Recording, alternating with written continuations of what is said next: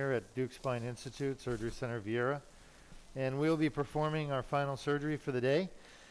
Our patient is suffering with a herniated disc at L5-S1, and as a result of that disc herniation, he has mostly ideally back pain, but also leg symptoms on the left side. So due to the nerve root that comes out at L5-S1 and goes down the leg, our patient is having symptoms related to the nerve root that's right next to the herniation. Now our patient has what we call a pseudodisc or a fake disc at L5-S1, but you know, we're calling it the S1, S2 pseudodisc, so the disc above that is the abnormal one. We'll see that on the x-ray.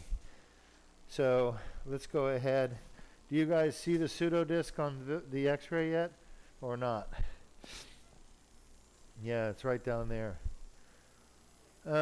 Let's see. All right. Yeah, that's a tough one. I think it's right there. You put your finger on it. No, that, yeah, right there. You see it? You see a cleavage plane in there? So I believe that's the pseudodisc, and that means the one above it would be the L5-S1 that we're treating. Now let's see if there's anything else I can use to verify that. The pedicle of the S1 is extremely short, and then L5 gets much longer, and that's kind of what I'm seeing on the MRI as well. As far as the anterior curvature of the sacrum, it goes curve and then it bends the other way, curve and then it bends the other way. That's exactly what I'm seeing at the pseudodisc. That's what I would expect to see. And then the L5-S1 disc is almost flat, but not quite. So, whereas this S1, S2 points down more. And then the disc at above 5-1 is pretty normal, and that's what I'm seeing up there. So I believe that that is 5-1, that we all are in agreement. All right, sir, Dr. Duke, we're going to get started, okay? That's my hand touching you. And I'm going to get started just in a second. Okay. So they're going to feel a little stick and burn. That's normal. Yep, just lay still. You're fine. Great. You're fine. Great. This is the numbing medicine. You're in the OR. Okay. Numbing medicine. Try not to move. No. Yeah, you're fine. Okay. Just 2 cc's injected. All right. Are you okay? All right. Doing good? You're fine. Dr. Duke here. We're going to get started. Damn, I a band.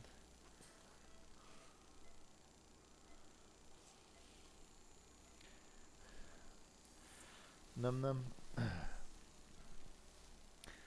So, the last 2 surgeries today were done on the right side. This patient's surgery will be on the left side.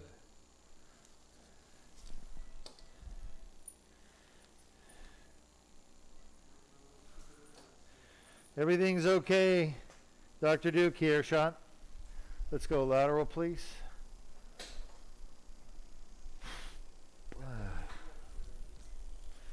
All right.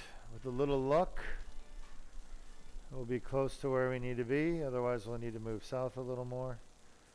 All right. So I think our trajectory is a little bit higher than I want it to be. Now let's see what we can do with those end plates. I think we can do a little bit better. I don't think we're terribly off. Let's just try wagging a little bit, see if we can make it better. I think you're very close. No, I go the other way.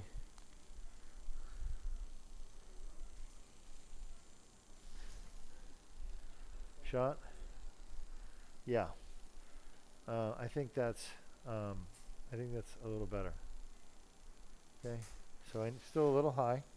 Need to be a little bit lower. Shot.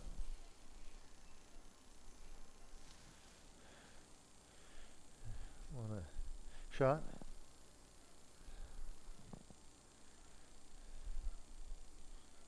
Shot.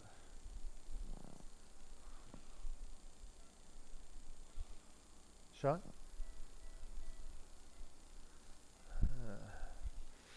I wonder if we can clean that pedicle up a little better, the top pedicle. Give me just 2 degrees of wag. Yeah, we're going to ask you some questions, and that's better. And then we're going to put you to sleep, okay? I apologize for the discomfort, but I can't do the surgery without you being a little bit awake to help me out, all right? In the beginning. Shot? And then I'll put you to sleep. I promise.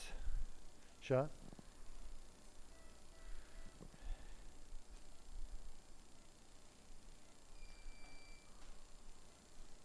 Shot? Yeah. Are you feeling anything at all? No. Shot?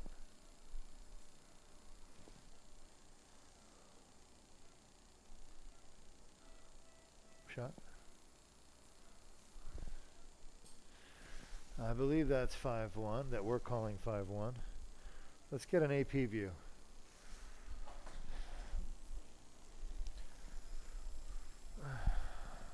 No leg pain? How much of your problem is back pain versus leg pain? That's perfect. Go back to the lateral.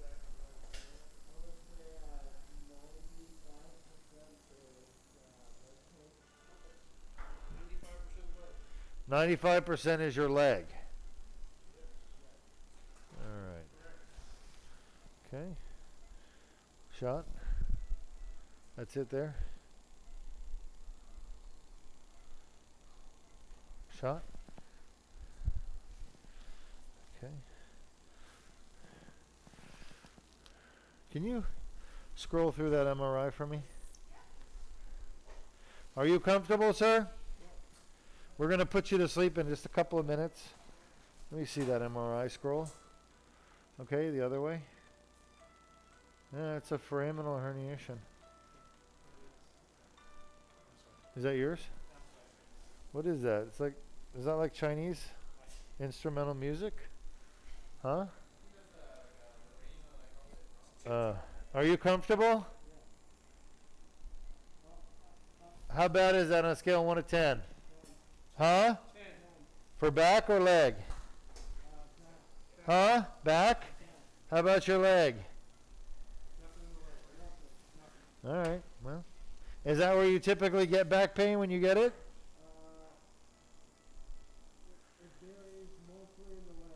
But when you get back pain, is that where you get it? When you get back pain, is that where you get it, that location? Okay, all right. Go ahead and count from 1 to 100 out loud. If you make it to 100, we don't pay our anesthesiologist for the day. Just kidding. Nice and loud. You're doing great.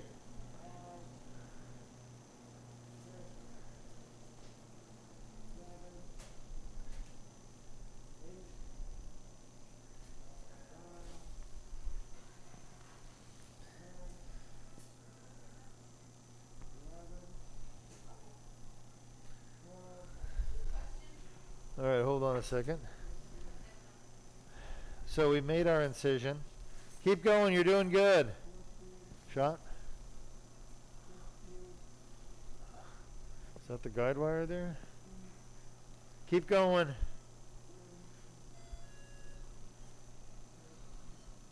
Shot. Give me a second and I'll be able to answer the question.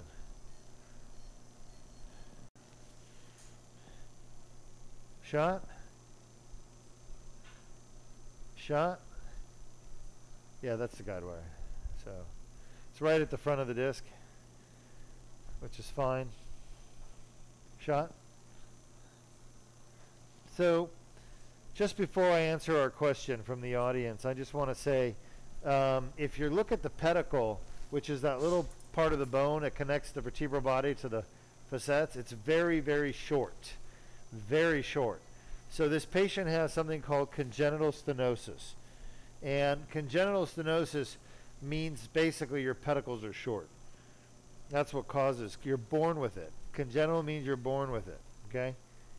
So it's an abnormality of the pedicles that people are born with.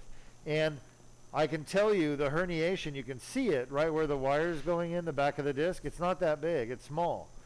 But the reason he's having so much leg symptoms is because his pedicles are short. You see, if he didn't have the congenital stenosis shot, if he didn't have that short pedicle, he would never be having leg symptoms from this small herniation. So when people, doctors and patients and radiologists all look at the MRIs, if they don't look at everything, you can't really make sense of why patients are having their symptoms unless you look at the whole picture, okay? So a small herniation like this would be overlooked by 80% of surgeons. They would say it's too small, but they're not looking at the pedicle. And the pedicle is very important because that determines the neuroforaminal diameter. All right. So far, so good. We're getting down there. I will take the question.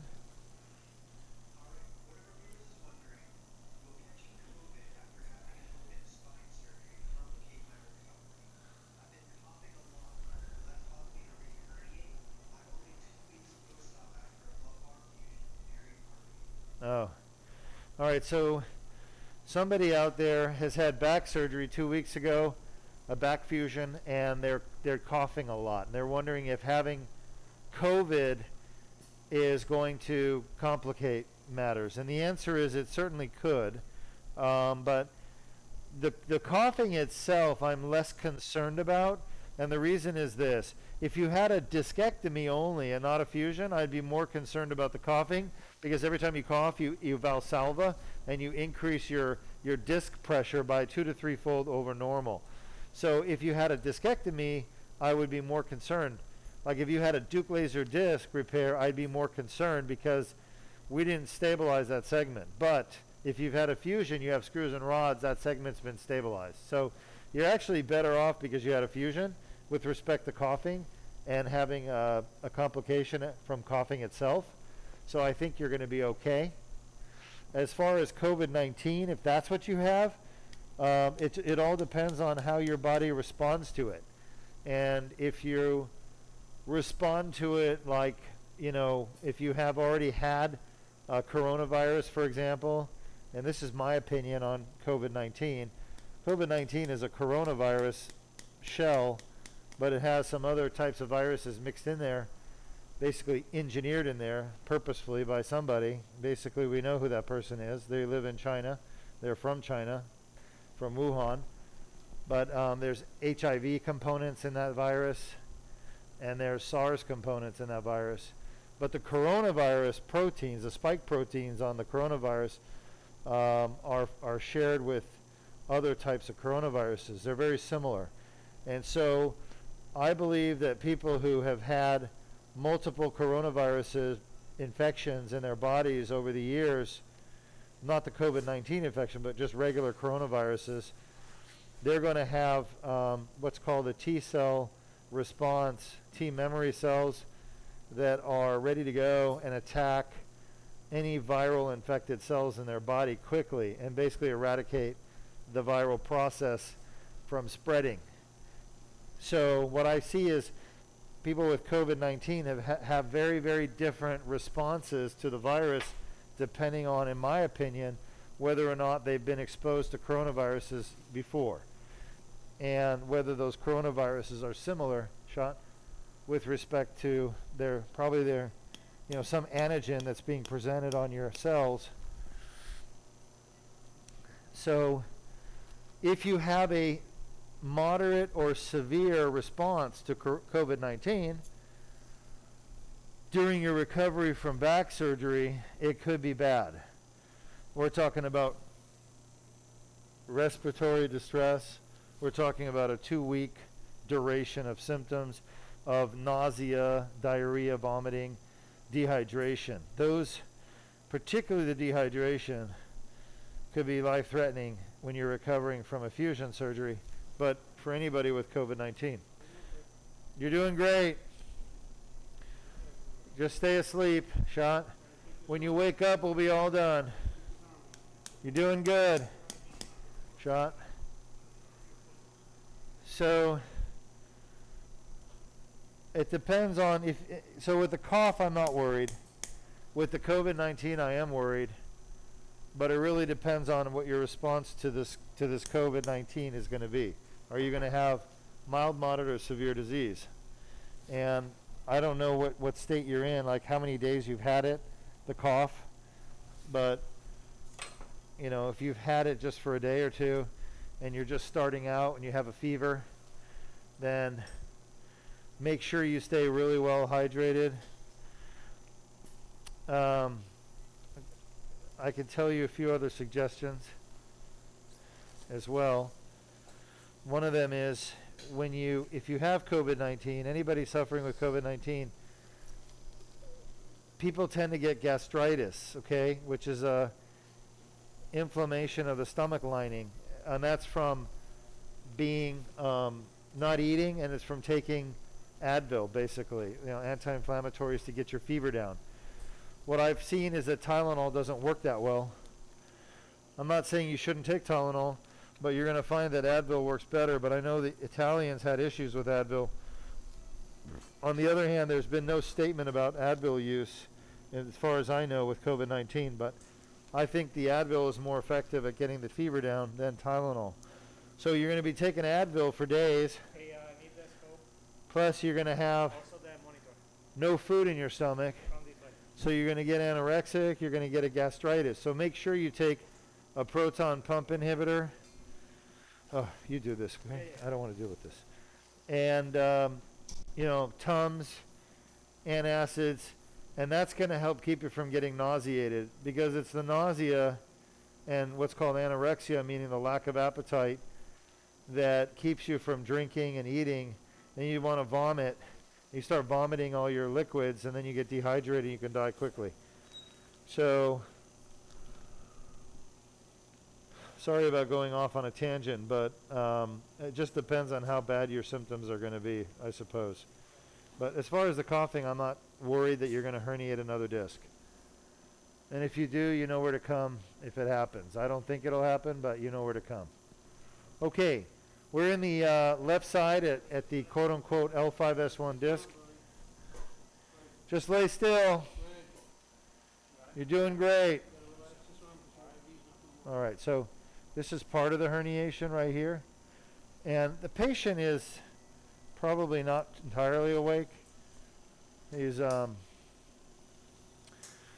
kind of like if you're kind of sleeping and someone asks you a question and you're like really tired. Maybe you don't even remember it. Lights off, please. So we call it twilight, okay? And the patients who are in twilight anesthesia, they're kind of floating between being completely out of it versus being semi-awake. But remember, these patients, we don't have a secure airway. We don't have their airway secure with a tube, so we can't really let them completely go really deep asleep. Otherwise they could vomit and aspirate and die, and we don't want that. So the anesthesiologist's job is not easy. It's hard to balance the patient between being too awake or too asleep.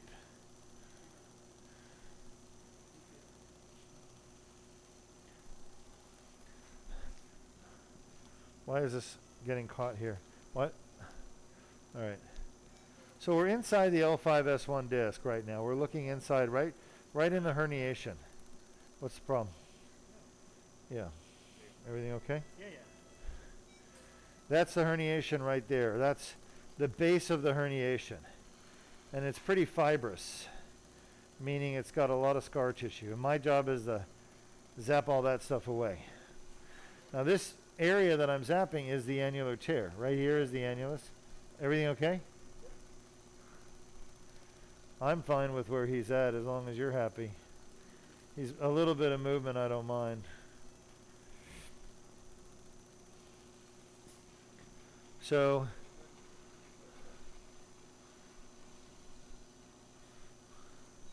here's that herniation right here.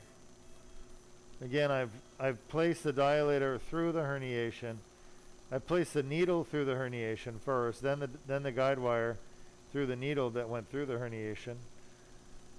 And then over the guide wire, I brought the dilator. That's the thing that looks like a metal pencil. You okay there? You need light? No, full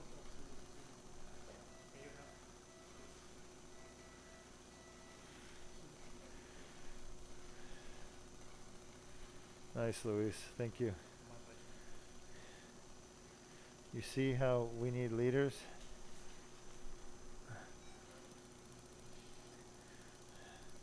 It's not that people don't want to help, it's just they don't know when to help. So a leader coordinates resources. That's what leaders do. Coordinate resources. And part of the training and coordination of resources. Management of assets.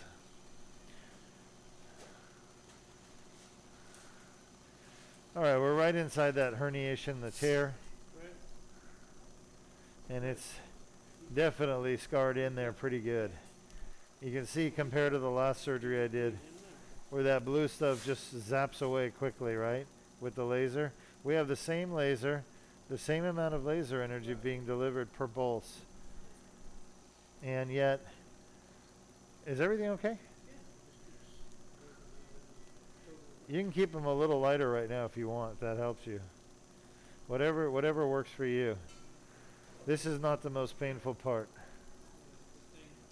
Do you need some light back there, or are you good? All right. You got an incoming call, probably a question from Sean.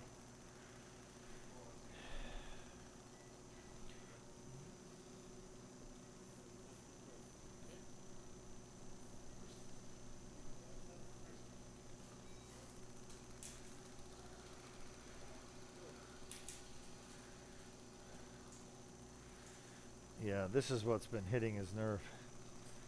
This is just a big wad of herniation. Is there a current question?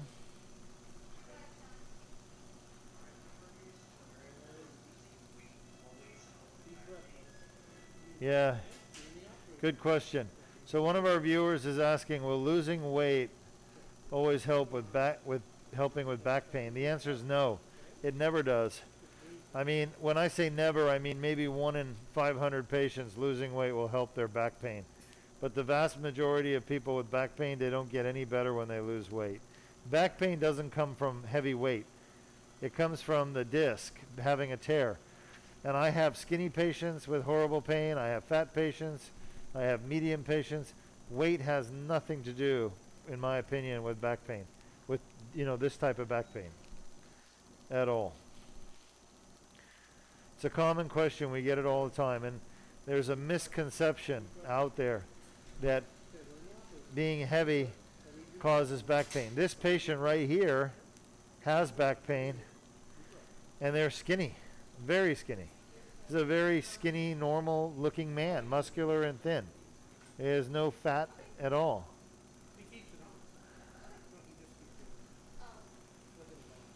So back pain has to do with inflammation in the disc. As long as you have inflammation, you're going to have back pain and leg symptoms. The question is what causes the inflammation? And I can tell you what causes the inflammation. It's the blue stuff, the nucleus pulposus, the herniation. That causes the annulus to be inflamed. So the herniation, whether it's in a fat person or a skinny person, it works the same way.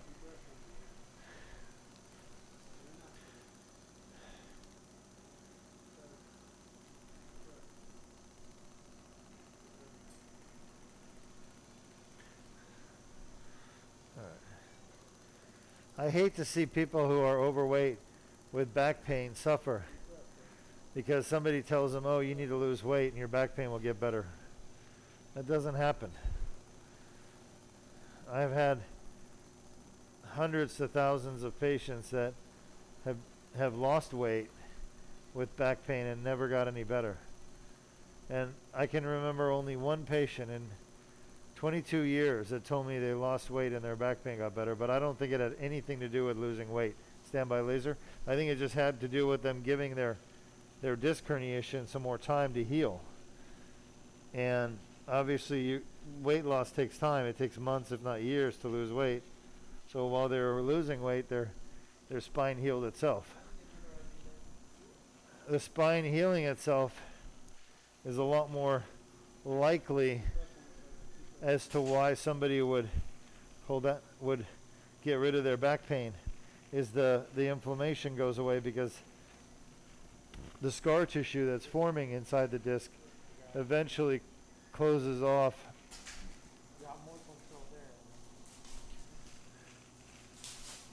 the contact between the nucleus and the annulus. Why am I getting stuck?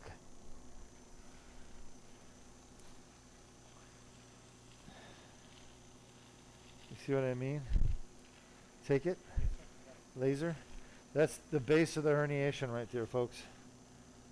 This is the herniation that's causing his leg and back symptoms. And when I get rid of it, his leg pain will be gone and his back pain will be gone.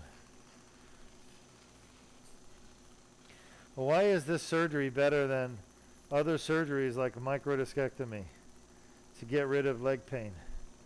Because a microdiscectomy requires the surgeon to remove the bone from the spine. And the bone you're removing is the bone that holds the spine together. It's called the facet. And if you don't really believe me, go look at the description of a microdiscectomy.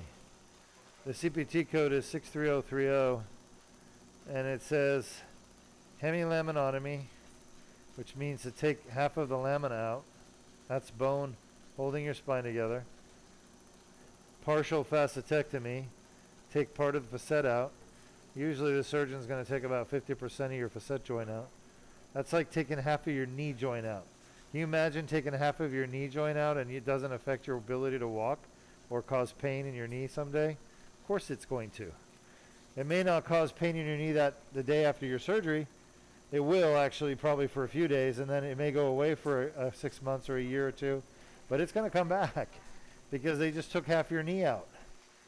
Well, when you take half of the facet joint out, oh, look at that, look at that. Oh, yeah. You see that squeezing out? Grabber.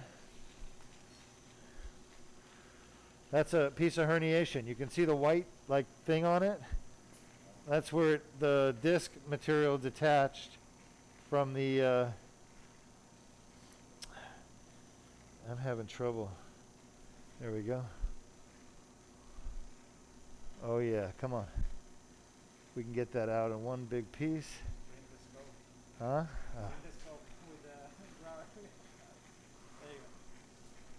Oh, these are always fun when you get them out.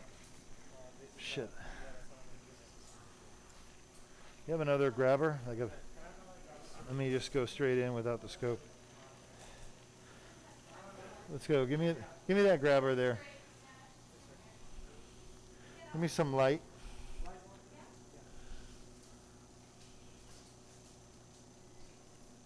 Yeah, it's like scarred in there. You have the bigger grabber? I don't need the Grabzilla. I need something more substantial.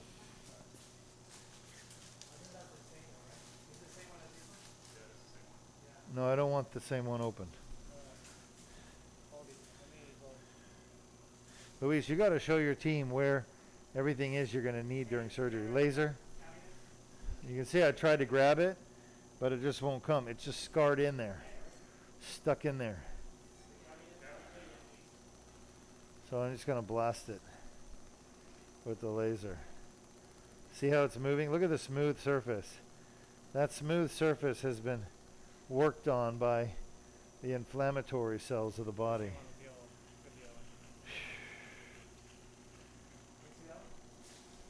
Not the Grabzilla, but the other one. Fuck.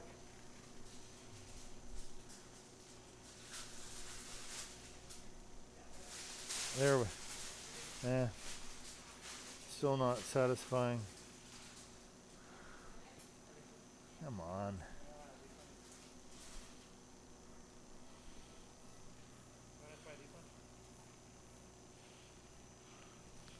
That is not the one I want. There's another one. It's more substantial than this. You understand? And it's not the Gravzola.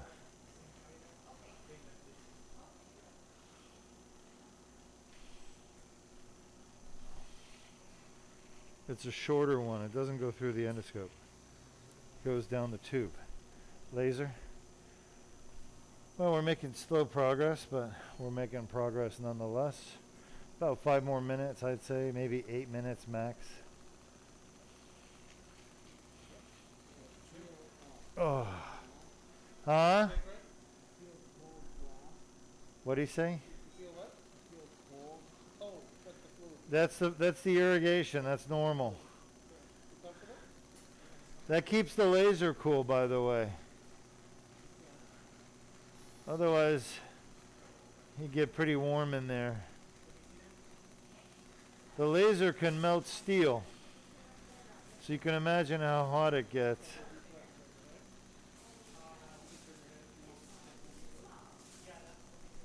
Speaking of melting steel, look at the blast marks there. Each of those dark marks is just one hit from the laser, and that's melted steel. People think lasers can't cut through bone spurs. There's so many lies and myths and falsities about the laser. It's usually due to surgeons or doctors not knowing anything about the laser, never using it. They just make stuff up, you know? You can make it, you can equate it to racism. Okay, it's fear and ignorance. Fear and ignorance as the basis for a doctor saying bad things about the laser. Like there's a lot of spine surgeons out there who've never used the laser on spine surgery. They don't even know how. And they tell people, oh yeah, you don't need a laser. The lasers don't do any good. As a matter of fact, I was one of them when I got done with my training. Because everybody at my program that I trained, they would laugh at the Laser Spine Institute. They would make fun of those people over there. And so, of course, I grew up in that culture of making fun of the laser. So I was guilty of that same ignorance and insecurity, so to speak, that drives prejudices, that drives discrimination. And I'm not talking about being discriminating against people of color or anything. I'm talking about being discriminating against the laser. The laser is what we're talking about, folks, nothing else. And so I was brought up in a culture of the lasers in spine surgery are a joke. They don't do anything, they don't work. That's what I was taught by my teachers. But they were wrong. And I was wrong to believe it. And then I started to see the results of some of the surgeries using a laser because I had the ability to try it out. And, oh, there's a big piece of herniation. You all see that? You want to try this one? That is it. That's the one, but I don't want it right now. I want the microscopic one, or the endoscopic one. Yeah. That's a piece of herniation. Now, when I put the dilator in, I shoved it back into the disc. So I'm just trying to retrieve these fragments. This one, yeah, this is better. Yeah, good. Why is that? I believe the other one is a different version. The middle one, for some reason, works better. Just lay still. We're almost done, all right? You're doing great.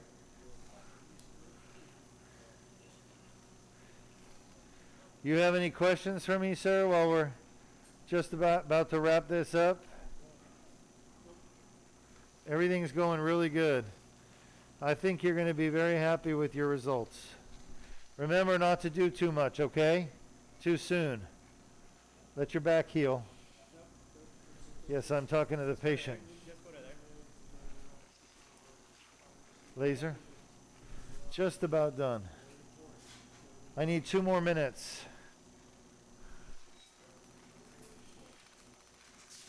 Okay.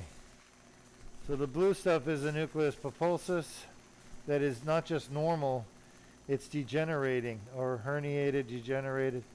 So the nucleus pulposus that's been acted on by the inflammatory cascade. It's been morphed or changed. We call it degenerated. But it's nuclear material that's been exposed to all the chemicals that are released during chronic inflammation. So things like polymorphonucleoside or PMN, you know, these are little cells that your body uses to fight during inflammation. They release chemicals, enzymes basically, from their lysosomes during inflammation. And those enzymes, a lot of them are proteases. They chop up proteins, you know, that are found in the nuclear material. They chop up sugars. They're just, overall, they chop anything up. They're really designed to fight foreign bodies, like bacterias, mostly. Anything foreign in your body. That's what these neutrophils are designed to fight off, foreign invaders. So it sees your disc material as a foreign invader. Okay, done. 2 minutes. Took me a little longer than I thought. Just about done. Okay. Don't move that too much. Just want to make sure I get all of this looking good. Let's go take a look at that nerve. Right there, you see it? Right there. That's the nerve root. That's the dorsal root ganglion. It's in a little bit of fat and stuff. But you can see the nerve is no longer being compressed. I don't know what that is. Right there, let's see. That's a bone spur or what? It looks like a bone spur. Let me have the grabber.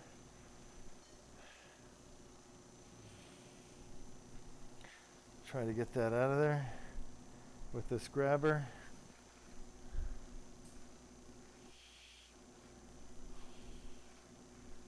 There we go. That came right off the bone. You can see the diploic bone in there on the end plate. That's the diploic bone. Let's get that laser one more time. A little bit of fat around the nerve, perineurium, or epineurium, I should say. A little bit of epidural veins there. See those epidural veins? 12 o'clock right here. A lot of times we can close them off from bleeding. How's he doing? He's ready to wake up? All right.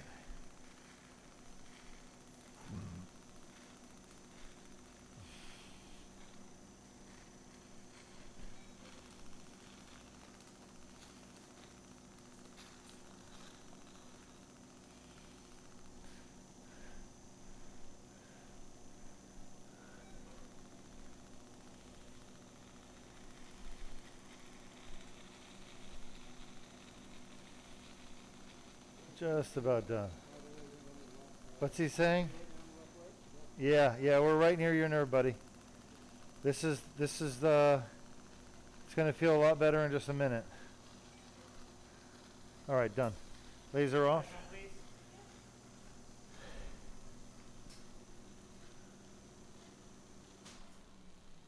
Why is this not sucking, guys? This is not sucking. Can you check the suction? What's going on? Come on. The suction tube's not sucking. Yeah, why are we not connecting that? That should be connected. Okay. Scope off. Lights on, please. The entire All right, let me show you all what we've done. We've basically treated the herniation right here with a small incision. Just relax, we're almost done, we're coming out. How you feeling? Can you believe you're done? Pressure on the paraspinous muscle right there. We're just putting a little pressure. You're doing fine. All right, so Sean, let's show the audience the incision.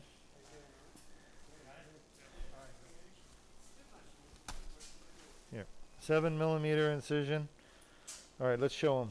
Can you see this, everyone? The whole surgery was done through this tiny little cut. It's a Band-Aid incision. Congratulations, we're all done. You did good.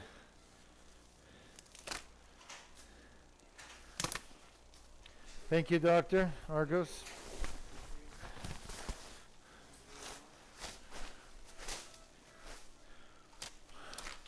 You can go home in half an hour. I'm going to call our EBL 1 mil.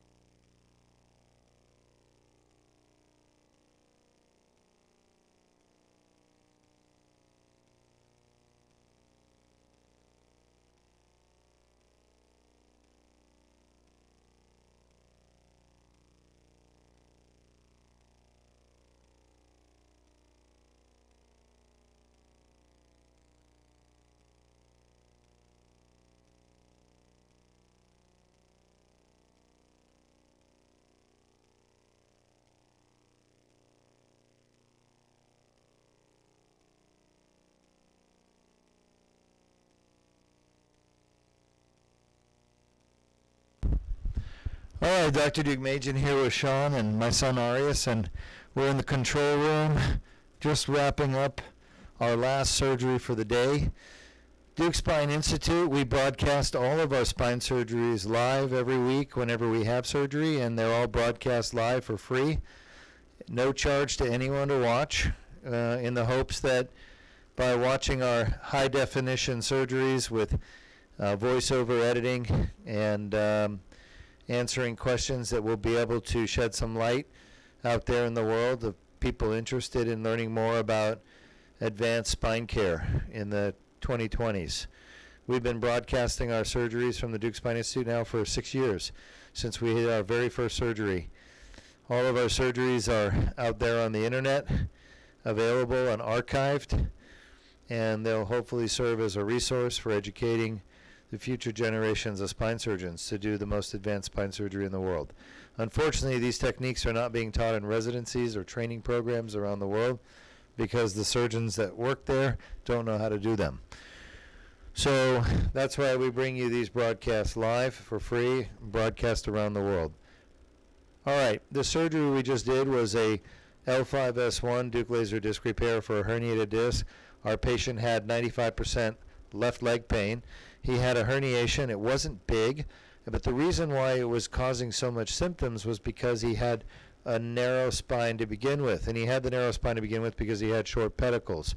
Remember, the pedicle bone connects the vertebral body, the back of the vertebral body, to the facet joints. And that's what makes the arch where the nerve exits. So if you have a short arch, then anything inside that arch is going to hit the nerve easier than if you have a tall arch, where the nerve can be further away from herniated discs. So short arch, small herniations are usually more symptomatic, and that's what this patient had.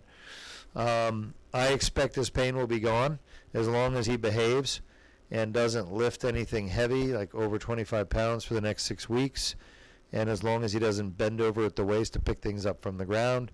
His disc will heal beautifully, and he'll be very happy with the results. It will last the rest of his life.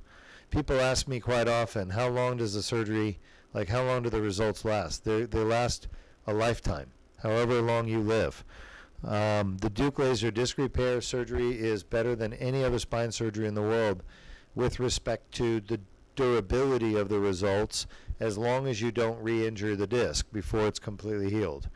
So for patients that follow the instructions on what to do and what not to do very carefully, and they get the right therapy after surgery, their relief of pain that they get, that 95% of the pain being gone, will last their lifetime, unless they re-herniate the disc by doing something, usually doing something they're not supposed to, too soon. So we did a 5-year study. We looked at patients that had their Duke laser disc repair over 5 years ago, and that was the cutoff. You had to have had the surgery over 5 years ago and had to have follow-up.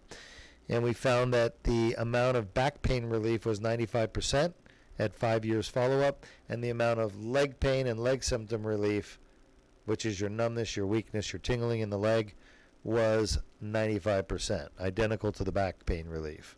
So and by the way, the average follow-up for that group was 6 years. So the cutoff was 5 years, but the average follow-up for the group was 6 years. We've yet to publish this data. I'm getting ready to submit it to a journal. As a matter of fact, I've been asked to submit it by an author, and I have to do that. So, Sean, you got to remind me to do that when I get back from Indianapolis, okay?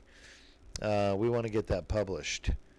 All right. Well, anyway, it's been a great day. We got a lot done. Our first case was an anterior cervical discectomy infusion, 3-level, C4, 5, 5, 6, 6, 7. That patient did fantastic. His pain is gone. He has a little bit of discomfort in his shoulder blade, which is typical after that surgery. It lasts a day or two, and then it's gone. But his preoperative symptoms in his arms and his neck are gone, and his surgery was successful. We did that early this morning, and it was followed by 3 lumbar Duke laser disc repairs, a 2-level, a 2-level, and a 1-level. And all of those patients are gone, with the exception of the patient we just finished, who will be gone shortly. Hope you enjoyed the surgeries today. Again, I'm Dr. Ara Deukmedjian. And Arius, you want to add anything? Nope. We're going to be back next week with some very interesting surgery. Right, Sean? One of them is thoracic to sacral fusion, and I can't remember why, but that's a very big surgery, so that'll take up most of the day.